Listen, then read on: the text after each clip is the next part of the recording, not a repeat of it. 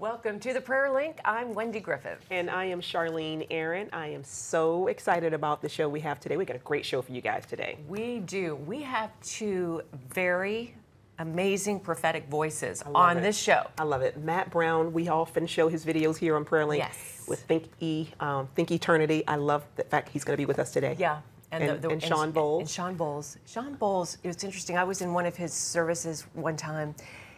He gets numbers, he gets addresses, he gets birth dates, and it just freaks everybody out. How can you possibly know it? God, that's how God knows speaks us to in him. detail. Yeah, I love it. It's really, really cool. And he's got such a. They both have such humble spirits, and the love of Jesus just comes out of them, and so we're so excited. I'm excited. Awesome. All right, let's get into today's hot topics. The House of Representatives recently passed a landmark bill that critics warn could hurt the right of religious freedom. The Equality Act amends the Civil Rights Act by broadening anti-discrimination protections for LGBTQ Americans. Critics say it could have disastrous unintended consequences, including weakening parental involvement in children's medical decisions. Matt Staver, founder of Liberty Counsel, agrees. He told Pat Robertson the Equality Act is a dangerous threat to religious freedom. The LGBT issue is intolerant, and the target is religious freedom, churches, people of faith, because that's the last bastion that holds to Judeo-Christian values. And that's why this literally guts religious freedom. Wow. Although Senate Majority Leader Mitch McConnell says he has no plans to bring the Equality Act up to a vote, even if it were to pass in both chambers, the White House has said the president will not sign the bill, so at least we have that going. You know what's really interesting? I was reading on Twitter today, there are even people who are on the other side of the issue, of the aisle politically, who say that this is a bad thing. Wow. That's amazing. Then you know. Then you know it's bad. We need to keep praying. That's right. Definitely. Well, the PBS animated television series Arthur recently featured a gay wedding. I mean, come on. Arthur. Well, in a new episode called Mr. Ratburn and the Special Someone, Arthur and his friends attend their teacher's wedding, and the group thinks that their teacher is marrying a woman, but it turns out he's marrying a man. In a statement to People magazine, the network said that PBS Kids programs are designed to reflect the diversity of communities across the nation. We believe it is important to represent the wide array of adults in the lives of children who look to PBS Kids every day. You know, it's just, we just see more and more of this every day in our culture. Well, you know, the newly elected mayor of Chicago, first First African-American female, but she's a lesbian. Also a lesbian, and had her wife with her there on the stage. Wow. And, you know, we can't deny, even as Christians, that this is becoming more mainstream. It is becoming more mainstream, yes. But we are called to be in the world, not of the world, and stand on the truth of God's word. The truth. It doesn't matter if PBS is putting it on there. It doesn't make it right. Doesn't make it right. Doesn't make it and right. It's sad to see that they're really targeting children Yeah. with this message. Oh, it's they just want to more indoctrinate. and more. The earlier, they do. the better for them, Yeah. and not for us. Well, a little girl who was abducted in Texas has been found after the heroic efforts of two pastors. Salem Sabatka and her mother were taking a walk when a man grabbed Salem and pulled her into his car. Salem's mother jumped in the car and tried to fight the abductor, but was pushed out of the vehicle. 12 hours later, two pastors voluntarily went to look for Salem and found the man's vehicle in a hotel parking lot. Jeff King is a local pastor and friend of Salem's dad. I have two boys, and I would have wanted as many eyes looking out for my boys as possible. I feel like God allowed me to be a tool. Authorities say when Salem was found, she was calm and unharmed, thank goodness. We don't know the details of what happened during this 12 hours. How horrific for the child. How horrific. And the mother. But the miracle that A, she was found, and B, that she's alive and okay. Yes, thank you, God. So she can recover no matter what happens. Bless her and her mom. Wow. Well, a Virginia man is being hailed a hero for preventing a man from taking his own life. Back in April, 31-year-old Colin Dozier was driving home late one night when he saw a car parked on the Lesnar Bridge in Virginia Beach. Dozier, a devout Christian, found the man poised to jump to his death. He says that he tried to talk the man out of it, but he ignored him. But with faith in God, he kept trying. At that point, I ended up, I was just like, hey man, don't do it. Jesus loves you. He's got a plan for your life. I did only thing I know to do in a situation like that, and that's to pray. And I was like, Lord Jesus, please speak to this man. I pray right now you open up his eyes and show him your love.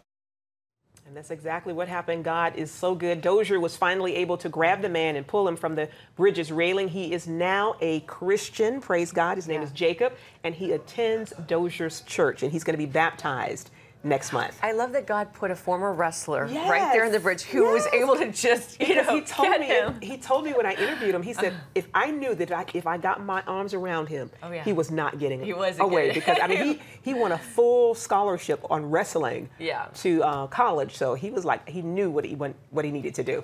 God knew. God knew. Amen. Well, evangelist and author Matt Brown uses social media as his pulpit, and he's reaching around 5 million people a month. In his new book, Truth Plus Love, The Jesus Way to Influence, he encourages Christians to do a better job representing the love of God while telling unbelievers about the truth of Jesus. That's right, and Matt joins us now via Skype. Welcome to Prayer Link, Matt. Oh, it's such an honor to join you. Thank you so much. Our audience is totally familiar with you because we actually, we promote your videos here on the show. And the Word of the Week. Word of the Week, that's right. How did you, first of all, get started in the ministry? So I grew up in a Christian home. At an early age, came to faith in Christ, and sensed the call to ministry even at an early age. But it wasn't until I was 17. I was at a youth conference here in Minneapolis, Minnesota. And God just really broke my heart for my friends in my school who needed to hear the gospel in my public school. And at that moment, I just sensed this very clear calling to spend my life preaching the gospel, to share the gospel as an evangelist. And so I've been doing that now for 18 years. Started a ministry called Think Eternity. But it really started with that burden. When we look at what's going on in today's world, we can either be bothered or we can be burdened. And I think God wants to give us his heart for people who are so lost without him, just like we were. And so that's where it all started for me. I love that. Such as we were. I love the fact that you are reaching, Matt, which is amazing, around 5 million people a month through your online ministry, Think Eternity. Why do you think so many are responding online? Well, one of the amazing things is, when I sensed the call to ministry, it was actually before social media even started. And so I didn't have any premonition of that, but it's become this avenue to share the gospel, as well as alongside of things like preaching at events and holding outreaches, and so it's just become this amazing opportunity. I was actually slow to get on social media, but I've realized the amazing mission field it is and the opportunity it is. There's no other generation that's had this opportunity. Every believer who's watching right now may have not thought about this yet, but we all have this online megaphone. Each of us has an online megaphone to talk to hundreds or maybe thousands of people we've known throughout our lives. And of course, we share a lot of our life with them, but we can share the gospel with them too. There might be some creative ways to do that. Man. I love that. Well, let's talk about social media some more. You say it can also be problematic for Christians. How so? Well, so the scary thing is, without thinking too hard, there's a lot going on in our world today. So without thinking too hard, we post our thoughts about everything that's going on. And let's be honest, a lot of time the media baits us, not you guys, of course, but the secular media, it makes us want to respond in anger or frustration to things that are going on. It's trying to cause us to respond. And so then we respond, but we're not thinking, about these hundreds or these thousands of friends that we're talking to and what they feel about things. And so we can come across angry. And it's so important that as believers, we represent Jesus with truth for sure. We need the truth. That's where the power is. But we also need this remarkable love. There should be a distinguishable difference as Christians in how we disagree with people as compared to the way the rest of the world does it. And so there needs to be this difference about us, and it's the fruit of the Spirit. It's love, and then it's the rest of the fruit of the Spirit. We need to have this joy, this peace. As we walk in those ways, people are drawn to us, and then we can share the hope. We can share the truth of the gospel. Yeah, and sometimes you just have to use discernment about if you get a post, sometimes the Holy Spirit will say, don't even respond because they just want to fight. But other times somebody really is looking for answers. In your book, Truth Plus Love, you say Christians should be growing in both of these things, truth and love. Talk about that, please. Yes, it's so important. If we have if we have love but we don't have the truth, we move into error. You know, the Bible warns against giving license to sin, and some churches and some Christians are doing that nowadays. They want to be loving, so they're just say, live however you want. You can call yourself a Christian and live, you know, completely away from the Lord. And if we do that, we disconnect the power cord. You know, the power of God is with the Word of God, as with the gospel, as it was given to us by God Himself. And there's amazing power there. But of course, if we have this truth, a lot of believers are passionate about the truth of God's Word. But God's Word tells us all about compassion and kindness and love and gentleness. And it calls us to walk in those ways. It says that those are the fruit of the Spirit in our lives. So our natural responses are going to be angry about everything that's going on. And that's normal. But we need to learn to allow the Spirit to lead the way we respond to things. And it doesn't, by the way, it doesn't mean that we shouldn't speak truth. I mean, there's such an importance for believers to be salt and light in today's world. But we need to do it in a different way than the world around us does it. They need to see that we care so much about them, that we have God's heart for them. And I think when we do that, you know, the truth comes across differently. I love that. And I love the fact that what you're talking about is really in line with Jesus's prayer in John 17 about, you know, Lord, make them one, and that we would show forth the love, because people are drawn to the love. Yeah. But Matt, last year, you know, Facebook invited you to host a summit of Christian social media influencers. And out of that, you began pouring into the lives of other young evangelical leaders. Tell us about that. Yes, so the last few years, and even actually over the last 7 years, I've had some different opportunities to gather different groups of leaders and just try to encourage, disciple, mentor, be a blessing. It's been amazing. The Facebook gathering last summer was just beyond anything I could have hoped for. So special. Thanks to a guest that you've had on in the past, Nona Jones, who's really been a catalyst for them to connect faith communities, including Christians. And then I was able to actually go back this January as well with other leaders. And during that moment, we actually got to spend some time. We got to spend about 45 minutes with Sheryl Sandberg, the Chief Operating Officer of Facebook. And you'll love this. At the end of our time, there's a bunch of pastors around the table. We offered to pray for her. Wow. And she's from a Jewish background, and she said, no one's ever offered to pray for me before. Oh, wow. And we literally prayed for her right there, and it was just this sweet, powerful moment, and she just thanked us so genuinely and authentically. So it's kind of an opportunity to be salt and light. I mean, who would have thought, you know, we'd get to spend time with someone that's really, she works alongside Mark Zuckerberg, but really making a big difference, influencing the world through this global platform. It's not just a big company, but it's such a historic global platform. And so we obviously pray. And by the way, there's a lot of believers over at Facebook. So it was encouraging to see their faith and how God's using each of them right where they're at. Matt, that's amazing. Awesome. No one had offered to pray for her. Thank you, guys, for that opportunity that God presented to you all, and you took advantage of it. Matt Brown, thank you so much for your time today. Matt. Congrats on the new book. God bless. All right. Amazing. Well, coming up, he's the modern-day prophet that can tell you your name, what street you live on, all without you saying a word. We sit down with Sean Boltz to learn how he is using his gift to bring the unchurched to God.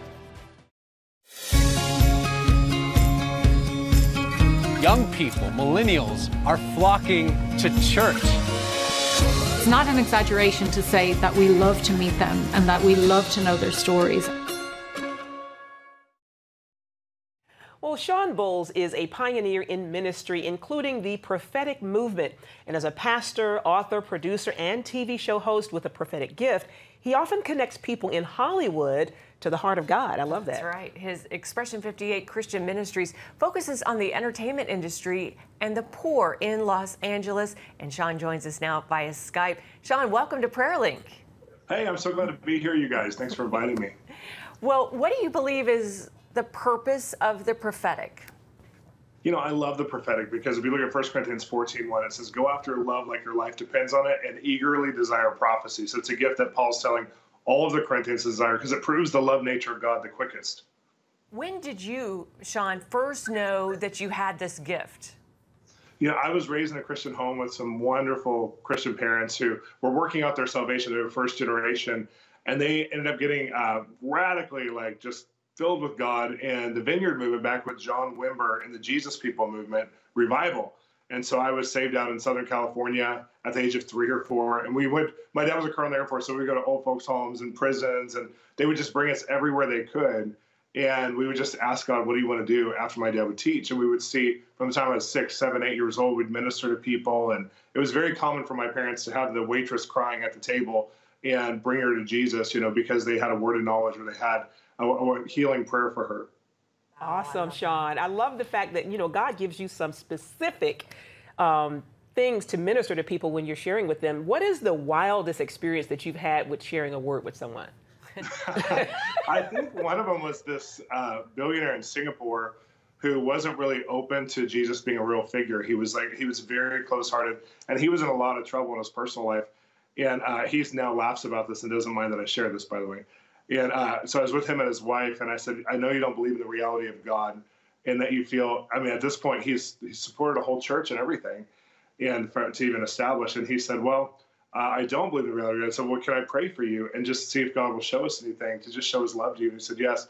And I started to rattle off a series of numbers and letters, and I didn't know what I was doing. I felt like I was in a Beautiful Minds movie, crazy person. But I just felt to be obedient to the nudging of the Holy Spirit because I have a history of this. And he goes, how do you know this? Halfway through, there's no way. And his wife's saying, what? What is this? What is this? He goes, this is my most private, secret bank account number that even you don't know, to his wife. And she's like, what? It was so great. And he realized God's real because only him and the banker knew it. So he realized how real God was and how he was setting himself up for a place where he had something that was held back from God and his wife and his family. And God was saying, it's time to give everything. Wow, that is so awesome. Amazing. Sean, how do you encourage people to hear the voice of God, to begin moving in the prophetic? I think most of us hear from God as Christians all the time. I think of, when we read the Bible, all of a sudden it's highlighted to us. And I love your guest, Matt Brown, who's on. I had him on my podcast, Exploring the Prophetic, and he was sharing how he heard from God. Everybody from the conservative evangelicals to Pentecostals hear from God. We just disagree with how we hear from God. And I think if we look at it like, a man who came up to me and said, I don't hear from God, Sean, and I'm hearing your teachings and it scares me. And I said, well, when's the last big win you had by loving someone in your family? Like, what's the best story you can tell me? And he said, well, I gave my son and daughter-in-law, I gave them the money that they would need for a house as a down payment as part of their legacy of what I would have given them after I died. I gave it to them now, their inheritance. And it changed their whole life because she had never had a house in her family. They started her wanting children right away. She never wanted children. And all of a sudden they're rooted in this house. And it just changed everything for him. I said, how did you get that idea? And he said, I just thought of it. And I said, I want to beg to differ that you're a Christian who prays for God to give you the best quality of life and for your family. He nudged you, but you're expecting God to be a disruptive voice from outside saying, this is the voice of God, versus that inward voice that leads us in our unconscious process and our spiritual conscious process. And we discount that, but God promises us the Holy Spirit will live inside of us. And the last thing is 1 Corinthians 2 says the Holy Spirit will search the deepest parts of the Father and connect them to the deepest parts of us. So that means that we should expect that a lot of the things we're processing about when we hear something that doesn't sound like us, like give that person some money or help that person, to their car with their groceries or whatever it is, that place of hearing God that's not just transactional but reveals his nature to us is God. And we have to learn that. And that's one of the things that we're teaching right now, try to change the conversation of the prophetic. Sean, what would you say to someone who may be afraid of stepping out and sharing a word that God is laying on their heart because they're afraid of messing up or getting it wrong, frankly? Well, the good thing is in the Old Testament, we see that if you got it wrong, there's only one person at a time or a couple of people at a time who heard from God. And so it was all about that person being right. It was all about the information and the integrity of the information. In the New Testament, we see, we're justified by our own faith in God. We don't need a priest to lead us, but each one of us hears from God for ourselves. So that's one theological difference between the Old and New Testament is that Paul, even when Agabus said, hey, this is how they're going to bind you and put you in jail if you go to Rome, don't go. And he said, I've heard from God, I have to go to Rome. So we even have that kind of tension where someone hears from God for themselves in that. But then the other thing is we have to cross and repentance. So if we get something wrong, we just say sorry. We just course correct. And so that's a big one for people where they don't realize that if each one of us is justified by our own faith and we hear from God ourselves, there's really not a lot we can mess up in because I can't tell you, Wendy, I can't say you have to move tomorrow and you're going to be wrong if you don't move. You actually have to listen to God for yourself. So we can learn a lot and have a lot of accountability in that. Amen. And Sean, I understand you have a conference coming up. What inspired the idea for this and why Dallas? I know exactly. The narrative is changing so much over how Christianity views the prophetic. Like I thought our first book on the prophetic translating God was going to be this little fringy topic that, we'd sell 10,000 copies and it sold hundreds of thousands of copies in the mainstream Christian market. And as Barnes & Noble celebrates it, Amazon loves us. And because Christians want this conversation. And HarperCollins even came to me and said, can we do a book on the prophetic with you? Because when we look at what Christians are interested in, it's the #2 topic worldwide. So the conversation has changed in our generation. People want to know the God of the supernatural, the God who loves, through the prophetic. And so we started to bring together people in business, entertainment, politics, and have these incredible conversations of how they're hearing from God. And I realized we need to do an event where we can draw people together and have that conversation, but also do impartation and actually go into a deep spiritual experience with God together, where we have the people who are already going after it impart and say, God, anything I can have, I know everyone else can have it too. So we had this event in Dallas, May 30th, 31st, and 1st. And we did it in Dallas because so many of the people we invited are accessible there, and it's also so central for the whole country and also for the world. It's an easy airport to travel into. We just felt like Dallas is a leader right now spiritually, and that there's something happening in Dallas that I think is going to be really significant in the next 10 and 20 years, and even the next great worldwide move of God. Awesome. And just really quickly, you know, Sean. Matt was on earlier. But a lot of people are having prophetic dreams, but sometimes we don't understand the interpretation of those dreams. It can be difficult. Do you have any pointers for prophetic dreamers? Yeah, absolutely. I think the first thing you got to do is realize there's no set rule book for dreams. So blue can be royalty to somebody, it can be revelation to somebody else. God speaks to us according to our personality, our type, and what he's done in our life, our experience. So if God gives you a dream, this is going to become an indicator, and it might be progressive revelation, meaning you have a reoccurring dream that unfolds over time.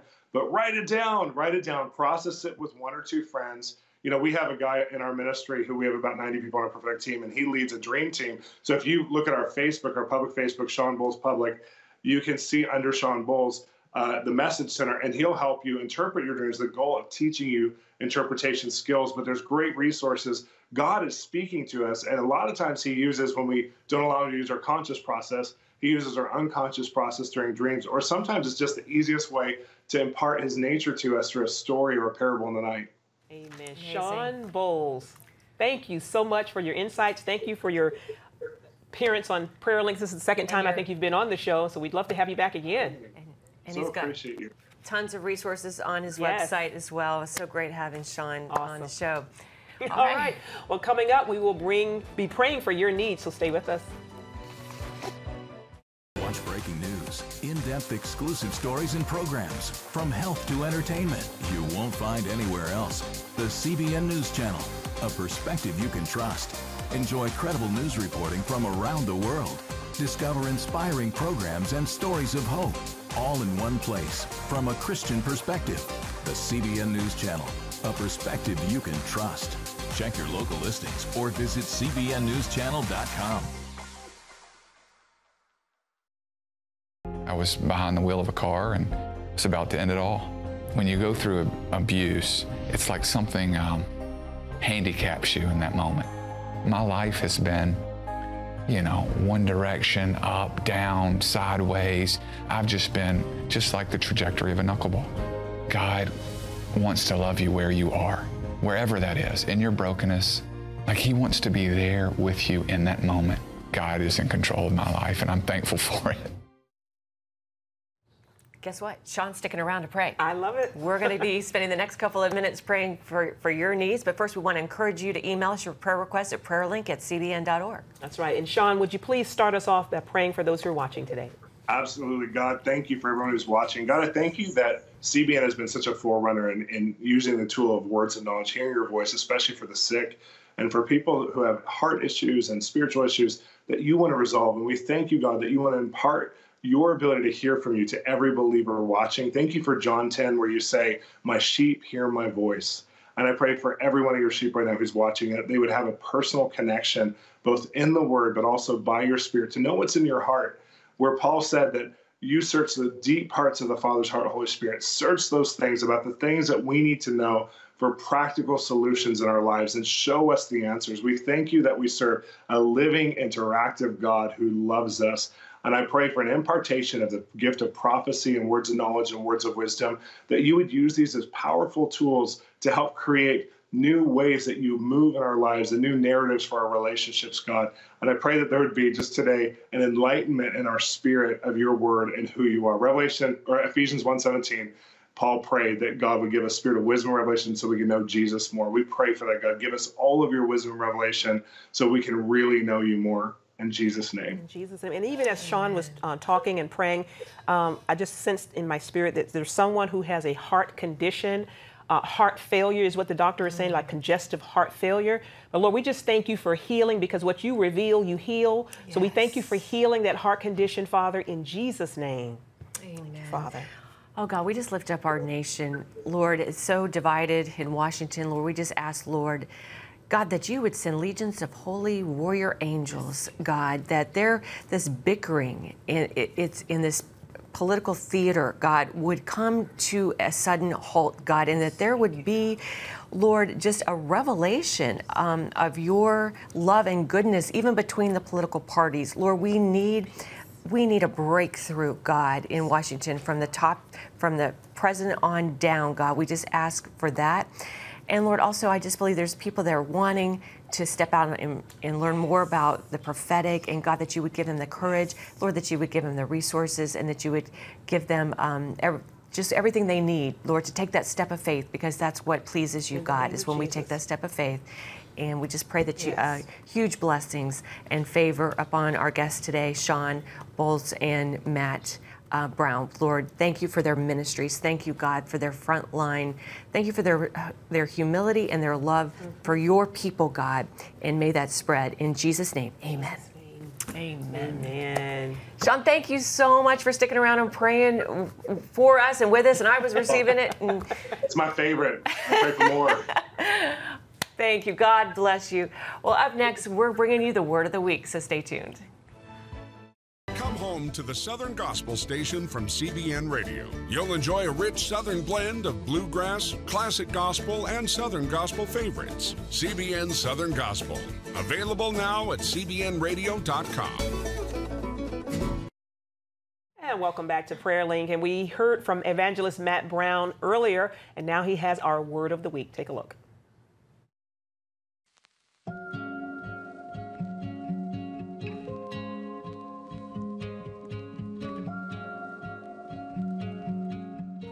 I love history. In fact, one of my favorite classes in high school was in a classroom just like this, where we learned about history, and the professor was a big part of the reason for that. He was amazing. He could monologue for over and over without even looking at his books, just about his passion and the stories of American and world history, and I remember just being fascinated. The only thing I didn't like about that class was those dreaded words at any class, pop quiz, where anxieties rise in your soul and you wonder, did I study enough? Did I listen in class enough? Am I ready for this? And that's really a principle of all of life, that you find this incredible peace when you come to Jesus Christ, when you experience his incredible peace. But the world, it seems, is always trying to pull that away, and we need to press back into the peace of God on a regular basis, because we can't just talk about the truth that we have, talk about this truth that's so important to the world around us, and not exhibit the peace in our lives in the midst of the anxieties and the uncertainties of this world. When we do that, when we exhibit peace, it draws people to the truth. Wow. Press into the peace. Lord, give us more peace. Yes. Amen. We're pressing in. We love it. What a great show. Yes. Well, that's going to do it for this edition of the Prayer Link. That's right. Don't forget to share your prayer requests and testimonies with us. Email us at prayerlink@cbn.org. Until next time, God bless you. And remember, prayer works.